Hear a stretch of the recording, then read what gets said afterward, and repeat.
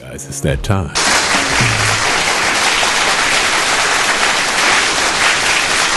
Ladies and gentlemen, and now without further ado, we'd like to bring you Ray Ibarra, New Media Radio Hour. Here's Ray. Bam. All right. Hey, thanks a lot. Thanks a lot, you guys. Hey, welcome everybody. I'm Ray Ibarra. Welcome to the New Media Radio Hour television program, the show that features entrepreneurs from the hit television show Shark Tank. We're continuing our series here, and before I introduce our special guest, I'd just like to talk to you about my upcoming multimedia book that's going to be released July 31st of this year. Conversations with Shark Tank winners, how the Shark Tank effect dramatically increased sales, exposure, and more for these successful entrepreneurs. And we have a successful entrepreneur in studio with us today. She's one half of Baby's Badass Burgers. You've seen her recently on the smash hit television show Shark Tank. Erica Cohen joins us. Erica, welcome. Hi, thank you. All right. Thanks for taking time out of your schedule to be with us. Tell us about your experience on Shark Tank, Baby's Badass Burgers. I could sum it up by saying it's whatever you expect, it's the opposite. It was nothing like, it did not go at all as we anticipated. With the questions that they asked, what I was prepared for versus what we got. So it was definitely a surprise, a big surprise. Probably the biggest surprise in our business careers, just in as far as what you prepare versus what actually happens. Now, you come from a background where your passion is food and fashion. That's a great combination. How did you come about that? I was in the fashion industry in New York for many years, and I was living in Italy at the time, and I just have always been, really obsessed with food and wine, as well as fashion. And the two, very much so, at least in what I was doing, were intertwined. And I think at that point, I became a little disenchanted with the fashion industry and really started to obsess more and more over this, getting into the restaurant world and owning a restaurant. And I was fortunate enough to, partner up with some wonderful people and who all had, something that they brought to the table. And it was a lot of luck, talent, and it just came together really nicely. So moved back to New York and got out of fashion and decided that I was just going to go full force and try to open a restaurant. Now, your partner, Lori Barbera, she's great with events. And Yes. how did you two hook up? Because that has made an incredible combination. You opened up a lot of restaurants in New York. You're very successful back here before you moved out here. Thank you. I actually moved out here to LA to open a West Coast spot of our East Coast restaurant in New York in the meatpacking district. And while I was out here, Lori ran all of the events for the one group, and at that time the restaurant, and then many more.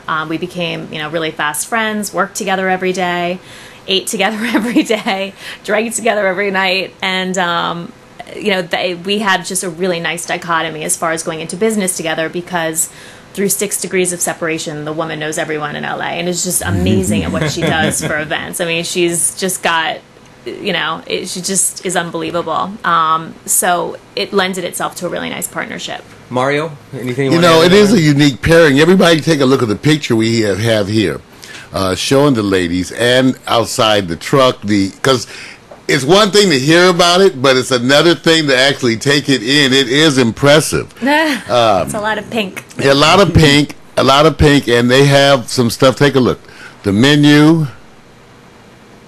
And later on, we're going to be able to take you to the site and show you some of the celebrities, at the website, wonderful pictures of the burgers. So whenever you're ready, Ray, we will be able to show them the burgers, the site, because I had to admit, just taking that little preview, wow. Yeah, It makes your mouth watering. Absolutely. You've done a fantastic Gets you job of that. hungry. Now, one of your other passions is cheeseburgers. Yes. Okay, so that's really kind of, it's different.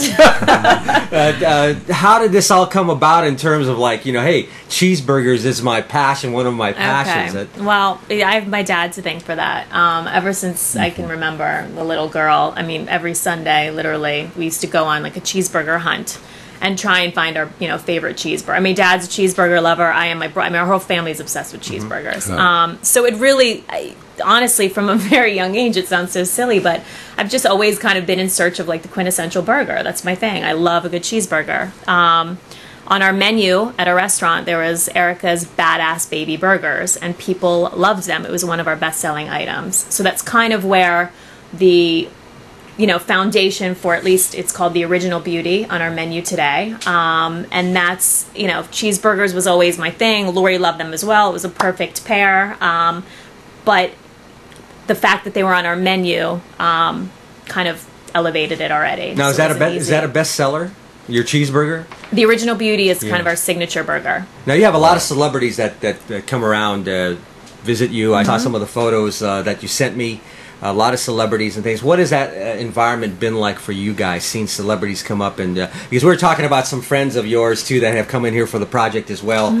Jim and Sabin from Cousins Maine Lobster. Yes. And it seems like celebrities, man, out here, I don't know how it is in New York, back east, but, man, when food is really good, food is really good, they gravitate to it. What has that been like? It's been amazing. And most of these celebrities, we do events with them, and they're reoccurring, repeat customers. So we'll go to, their movie sets, productions, and they use us again and again. At the end of the day, look, the concept is fun, it's playful, you get great service, they happen, you get served by cute girls, but at the end of the day, it's all about the product. And the burgers are fantastic. And like you just said, when you have a great product, people will come back. So we've just kind of established this celebrity niche. I think because of our brand and what we do, it's not your typical food truck experience. We try and add a little glam to the trucker world. We're trucker glam, as we like to coin it. And so I think that has, that panache, maybe it's what attracts the celebrities, and at the end of the day, it's a great cheeseburger. Now I want to play devil's advocate here a little bit. Do you ever get flack for using beautiful women to sell your burgers or to promote that? Has anybody come up to you and given you a bad time about that? Not in person. When we first opened, we got a lot of slack about,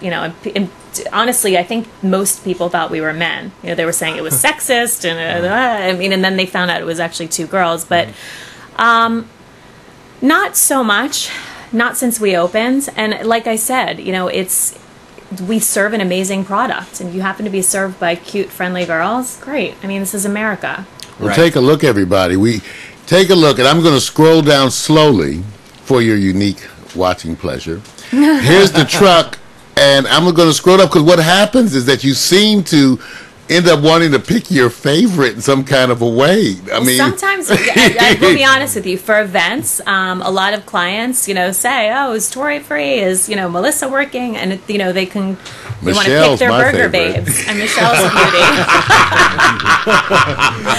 Yeah, Michelle's a beauty. They're all beauties. They're all sweethearts. Let's talk about your Shark Tank experience a little more in detail here. Now, you were looking to get investment money to open up a restaurant, right? And the sharks all came at you saying, well, why do you want to open up a restaurant? You're doing really great with a food truck. Overhead is not that expensive. All sorts of explanations that they were giving you, resisting you. Right. Okay, talk to us about what you wanted to do when you went on Shark Tank and the outcome of the whole thing, and in between when they were arguing with you on the show. Well, we went on Shark Tank, number one, first and foremost, for the tremendous exposure that show gets. I knew going into it, we both did, that we had a very, very slim chance of getting a deal, simply because, to my knowledge, up until that point, they have never invested in a restaurant, which I understand. It's the riskiest business you can get into. 9 out of 10 fail. You're nuts to get open into, get into that world. That is right. However, I come from that world, and I have experience in that world and been successful in that world.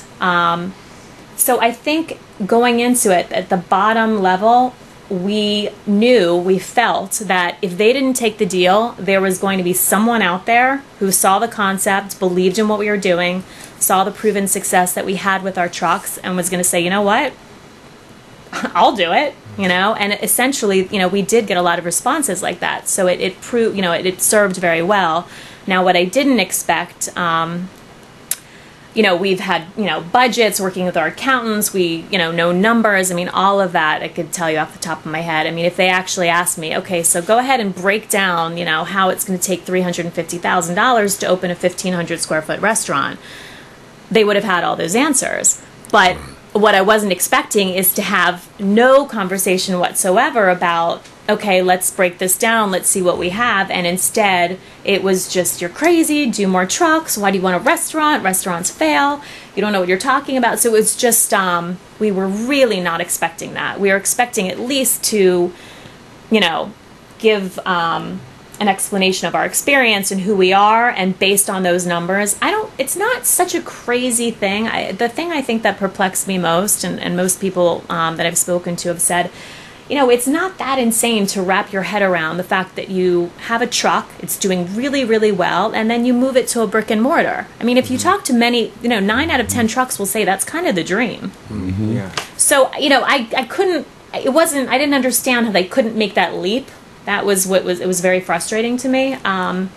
So when I say, you know, it was unexpected, the response, it was due to that. It was just all about the trucks. You know, I kind of caught on to that too, but I was so impressed that this was not your first rodeo, okay? Yeah. I mean, it's not like a lot of the other folks who are doing the trucks, who either it's their first venture or, like you said, it's a big leap for them, what they're taking. For you, this is actually a way easier undertaking than what you've done in the past in some ways. A restaurant is easier than the truck. Oh, really? Absolutely. Tell us Anything about that can that. go wrong in a restaurant will, okay? But a truck is a restaurant, but it's on 4 wheels. Oh. You break down, the engine goes, your generator doesn't work, the fryer's broken. I didn't even think about that.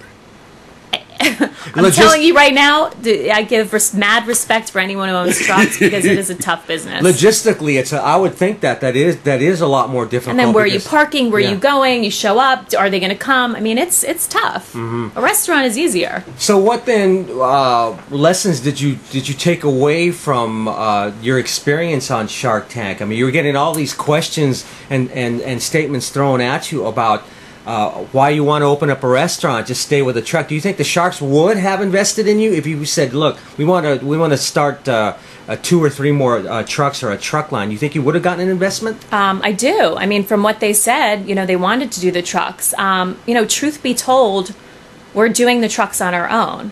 So that's happening, and honestly, the guys are right. I mean, if we have 1 truck and it's wildly successful, why not have 3 more? You can still open the restaurant, but we went on the show to pitch a restaurant, to pitch a brick and mortar, and we weren't going to change course. In addition to the fact that we were funding the trucks by ourselves, so I'm not going to give up equity of something I worked my ass off to do for 4 years, raised my own money, and I know I can do it on my own. Yeah. I need the money for the restaurant. Okay, so what benefits then from going on Shark Tank? What is a Shark Tank effect? Define the Shark Tank effect, and what has it done for your business?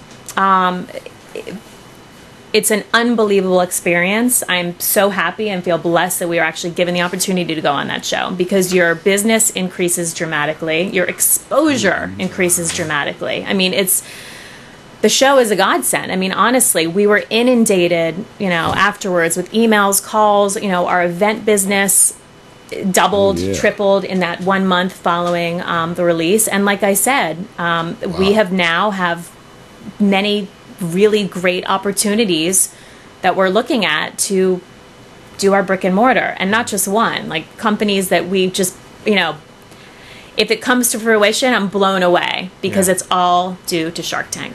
Danny Nardo from Nardo's Natural told me this during our interview for the project. He said, Ray, one thing that I totally overlooked from going on the show was that celebrities watch the show. And he partnered, I won't say with who it was, but he's partnered with a major sports athlete that's endorsing him because of the show. So the effects are just, and then it's seen on social media over and over again. Exactly. Repeats on Sunday afternoon. Right. Everybody's talking about it. It's great. It's unbelievable. And then they do follow-up. So they've already approached us to do a follow-up. And I can't wait for it. Let's talk about your audition process then. I want to know what your audition process was. Did you go through the traditional means of going on the website? Did you have to go to a call, waiting in the line? What was your process through this whole thing? And whose idea was it to get on the show? It actually, the opportunity came to us. And then through that, there was, you know, the video and and that was a blast to make because you have to send in a really creative, fun video. So that was a big deal for us. And then the application, and we found out about 2 months later, and we were, excited is not even, it's the least of what we were feeling. We couldn't wait. So how did you prepare then for, what did you do? What were some of the things that, let's get a little specific here, preparing to go on Shark Tank?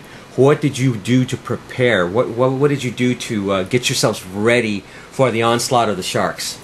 I had my numbers down, like I said. I can tell you, down to the freaking handicap bathroom, walkways, where everything was budgeted, because I knew, that, and I'm a numbers where I'm like, we have to have that down. They're going to ask us a million questions. Numbers, being prepared. We had sessions, like where I'd invite, our family, boyfriend, brother, sister, and, we'd hang out, have pizza and some wine, and have them shoot questions at us. So we'd practice a lot, Lori had index cards. Wow. It was a trip. But yeah, we absolutely did a lot of preparation in terms of Q&A, a lot of Q&A, and just making sure we had all of our bases covered. And we also prepared ourselves for what if they bring up the trucks. What if they say, why don't, we weren't expecting the whole segment was going to be about it. So it was just a lot of preparation Q&A wise. And then, of course, just having all of your ducks in a row. So what was Lori's experience then, your partner, Lori Barbera? What was her experience on the show? What did she think about the whole process, if you can speak for her? She was a nervous wreck right before. We both were. We were nervous in our own ways. She was repeating, you come on and you say, hi, I'm Erica Cohen and I'm Lori Barbera. Baby's Badass Burgers. I can say it in my sleep. Is a playful pink. So she, for an hour straight, you couldn't talk to Lori. She was in a zone. Like she was just in the zone memorizing. And I was just a nervous wreck in a corner by myself. So her experience was probably like mine. We both wanted to throw up in that hallway. And when you're walking down, and it's really like sometimes you think it's glamorous and dramatic and they have that TV effect of you're walking down the hallway. But it really is that nerve-wracking. It really is like you have a pit in your stomach and you want to keel over. So we were both nervous wrecks. But I think at the end of the day, she actually was a lot cooler than I was. Like when it actually ended, I really took it to heart, and I was pretty upset, like for a good day or two, and then shook it off. And she was, she was very level-headed about it. Look, we knew we had a chance in hell, no chance in hell of getting the deal. We went on. It's exposure. It's great. I think I was upset just because I was so shocked at the way it turned out. Whether I'm like, we couldn't even get a word in, or it was all After about all the that trucks. prep. It was just, I'm like, God, I've talked to my accountant 10 times. I did 15 budgets. I'm like, we didn't, they didn't even want to know about our experience. So I took it to heart a little bit more. She was just a little bit more level-headed about it. Now, there's something that they make you do, or they don't make you do, before you talk to the sharks. We were just talking to this before we went on air, and that's that they make you wait. Yes. They may tell us about that. What was going through your head? What they you do, and what was going through your head during that time? This is hell, is what was going through my head.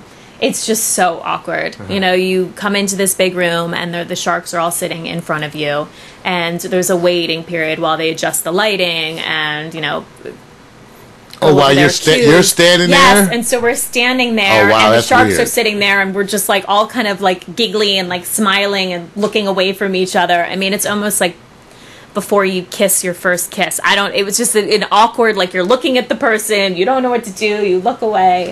I imagine you really felt being like you're inspected or something almost in front of all those. It was just, Lori and I, then we'd look at each other and be like, this is crazy, this is hell. Oh, wow. Like, it's just, that's a very uncomfortable part. And then walking out after your segment has been broadcast, has been aired, you're walking out. What was that feeling when you didn't get that deal? When you said that you were mad, but when you were walking down, as opposed to walking in, what kind of interaction did both of you have? Because I know that they have you tape a little segment where you're talking into the cameras afterward, right? Okay, so when does that take place? And what was going through your mind with that? That takes place literally directly after. And it's tough because you walk in, you have all the excitement and energy and adrenaline in the world, and you're walking out and you don't get the deal and it didn't go as you thought. So you're deflated. You know, it's definitely tough. And at the same time, you know, they shut off the cameras, and all of them, actually, they were very nice. They all said, you know, by the way, listen, that was literally one of the best burgers we've ever had. I mean, they were really kind about it. So, you know, we walked out at least with our head held semi-high, because we were like, okay, kind of high-fiving each other. Look, they loved the frickin' burger. Yeah. You know, all right, we didn't get the deal, but they loved the burger. But at the same time, yes, you're deflated, and it's, you know, kind of a crummy feeling. But you got over it after a couple of days, and then the I did. exposure from the show. You said that you had people contact you afterward. The Shark Tank effect. Yes. Everything seems to be falling into place for you guys Yes. afterward. Tell us about the after experience then, and what it has done for you. What specifics have happened for you? The after experience is the best part about it. Okay. When it aired, you know, it was terribly exciting, and you know, it's a lot of fun. And then just, you know, we're on the phone with social media, and you know, just our numbers and Facebook, and we just got 50 more likes, and people are twittering, and you see the emails coming in, and that is really just such a high, you know, because the show, I mean, it's proven, and it's just what the Shark Tank effect, I mean, it hits. So when it hits big. And cousins, Jim and Saban, who we're really friendly with, said, you know, look, girls, you got to get your website in line. You got to, you know, get your own server. I mean, you're going to, so we did make all the preparation. They're awesome. They kind of talked us through it. So after that, it's kind of gangbusters. It's really fielding through a lot of emails and a lot of calls, and it's very exciting. You want to add to that? You know, that has been kind of the recurring theme, right, Ray? Yeah. People go, and many of them have had bad experiences, but then because, I guess, well, the undying spirit of the entrepreneur, Sure. they managed to hang in there, and then the Shark Tank effect Kicks hits, in. and you say, "Oh my goodness, Right. oh my goodness." So again, I guess it is worth it, the struggle. Oh, 10 times over. You know, Ray, we may want to show them one of the videos, because it's one thing, the presentation that you do, like you said, it is first rate, Eric. I have to Thanks. get, and so you have a wonderful video, and the vibe on it, I think, kind of captures that burger thing. Let's take a look at that then. Let's take a look at this video, and while you're queuing that up here, here we go. Let's take a look. It's the American dream. A cheeseburger in one hand and a beautiful woman in the other. In Los Angeles, California, grabbing a bite at Baby's Badass Burgers is like stepping onto a movie set. Lori Barbara teamed up with business partner Eric Cohen 3 years ago. Her street food obsession is the burger. Oh my God, so good. Critics might call it a delicious gourmet burger thrill ride, starring the bombshell, the other woman, and the all-American girl. It's amazing, it's a great burger. Baby's Badass Burgers is babes, burgers, buns, good times. It's almost like a utopia, isn't it, for some men? A little bit, yeah. I always judge my taste on burgers on just a simple cheeseburger, pickles, and salad. The whole entire concept is very girly and really playful. Come for the burgers, stay for the buns. I like that. Yeah. I like that, Eric. Yeah. That's really, really good. Go for the burgers, stay for the buns. Yep. That is a really cool video that encapsulates exactly what you guys are all about. Now, who produced this? Who's the creative end on doing something like this? A friend who's an unbelievable videographer and producer. Uh-huh. And he kind of encapsulated all these different shots that we had and took from, you know, different editing pieces and put this all together for us. And it's just a really kind of encapsulates this feel-good experience that you get with babies. Look Right. at this in his hand, though, you guys. Everybody, look at how big. Look at that burger. That's a big brother. And you see, look at these. The burgers are. Yeah, it's a half a pound. That's Half a our pound. man-eater. It's And you called had a man-eater. chef. You went back and studied your burger again and reconfigured the burger with executive chef Jason Rizik. Is it Yes. Rizik?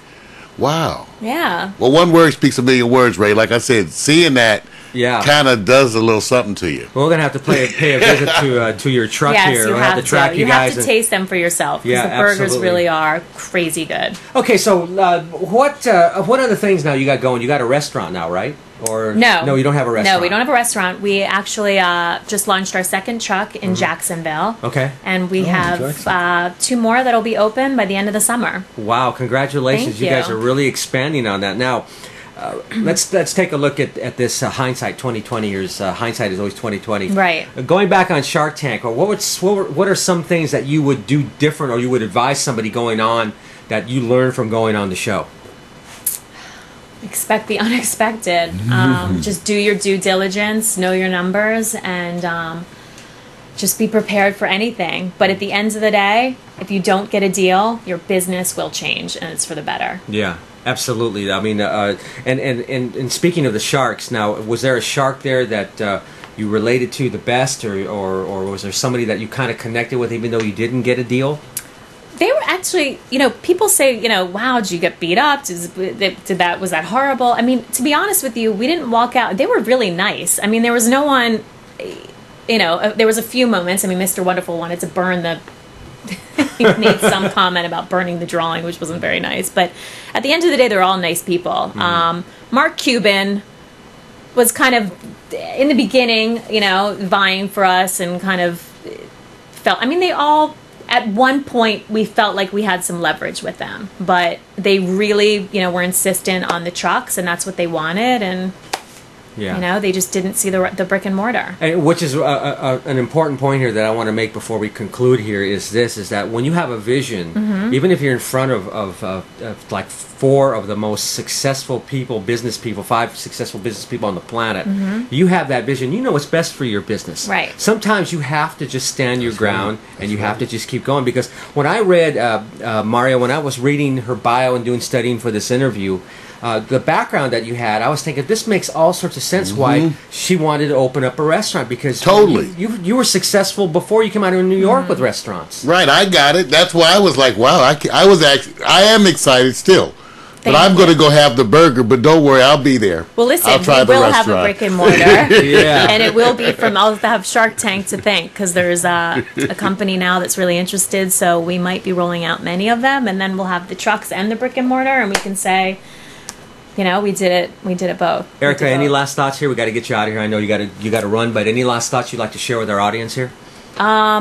Just that, if you have a dream and if you are an entrepreneur and you're ready to take it to the next level, and you can get on that show because it's all good.